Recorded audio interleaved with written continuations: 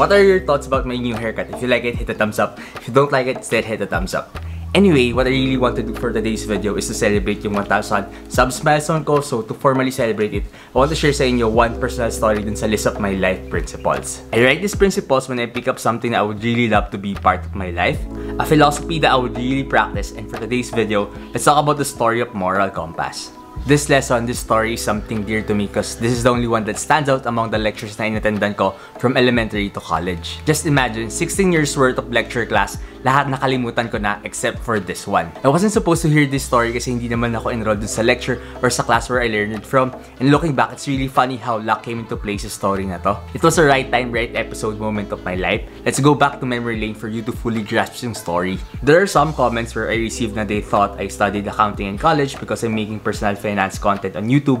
But no, I did took up electronics engineering in college.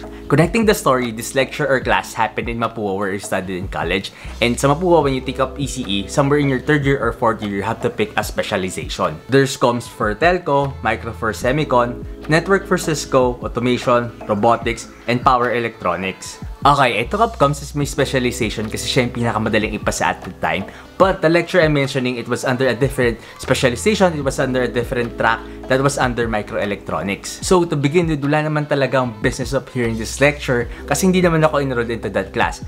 But I was bored at that time, wala akong matambayan, so I sit in sa micro class since madami naman ako mga tropa doon. Then si Sir Pagli came into the class. Siya yung prof nila doon, si Dr. Paglinawan. So ito na yung lecture na sinasabi ko. I hope you're still here in this point of the video kasi ito yung pinaka-important part ng video na to. He start preaching about exit exams on how rampant and karapan na yung mga student magkopyahan sa exit exam. For non-Mapuan subscribers, to give you context muna what is an exit exam. So ito lang naman yung compilation ng lahat ng pinag-aralan mo under one specific subject category. For example, mathematics exit exam. So lahat ng pinag-aralan mo sa mathematics, lahat yun, you'll take it into one exam. So yun yung exit exam.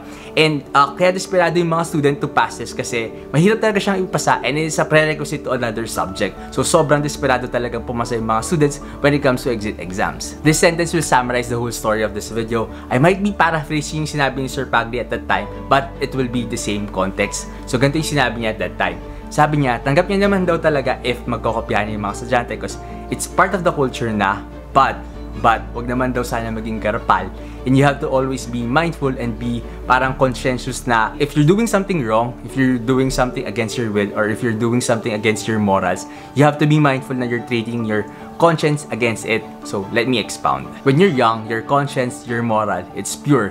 10 times out of 10, malamang sa malamang gagawin mo yung tama. It's like the north direction of a compass. It's always pointing north. Or in analogy, your morals, your conscience, it will always tell you to do what is right. But sometimes as we grow older, we are put into situations where we have to go against our will or we have to do something wrong. And I think it's normal. Minsan talaga hindi siya maiiwasan. But you have to be very careful and very mindful because it will poison your morals. I think yung analogy na ginamit ni Sir at that time was like a rubber band. If you stretch it once, malamang sa malamang babalik pa yan to its normal size. Pero pag ni-stretch mo yan ng paulit-ulit, there will be a chance na hindi na yan bumalik to its normal size. It's the same with your conscience and your morals. Pag gumawa ka ng bagay ng mali, ng paulit-ulit, yung mali mo nagiging tama na sa pananaw mo. If you try beating the red light once and hindi ka nahuli, you'll probably think about it pa na, oh, swerte, or oh shit, hindi ko na siya gagawin ulit. But once you do it several times and hindi ka nahuli, your guilt will be gone. The same with corrupt people. Once they did it several times, taking somebody else's money will become normal na para sa kanila. For the people who cheat on their partner, I've seen this several times. Yung unang pag-cheat nila, probably may konsensya pa sila. They really parang feel guilt or nagsisisi sila when they've done it. But when they did it the second time and yung mga succeeding time, yung pagkakahuli sa kanila, yung sa mga succeeding time na yun, kaplastika na lang yung ginagawa nila. I guess by the examples na sinabi ko, you already got the point.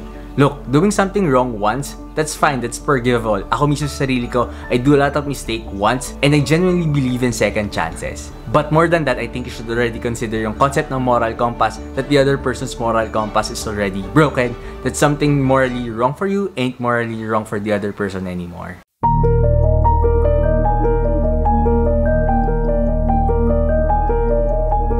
Let me share 2 personal stories that I felt really guilty about.